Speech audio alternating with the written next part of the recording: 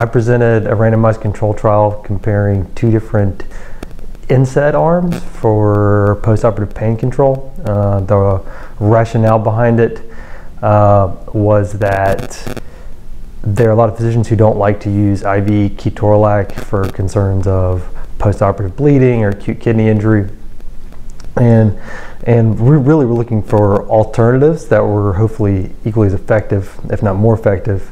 We looked at a drug called celecoxib. It's a specific COX-2 inhibitor that avoids some of those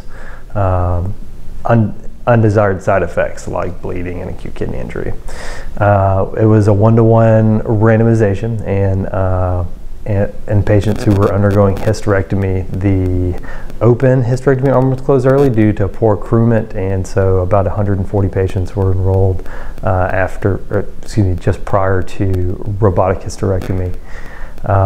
What we found is that the pain scores between the two arms were equivalent.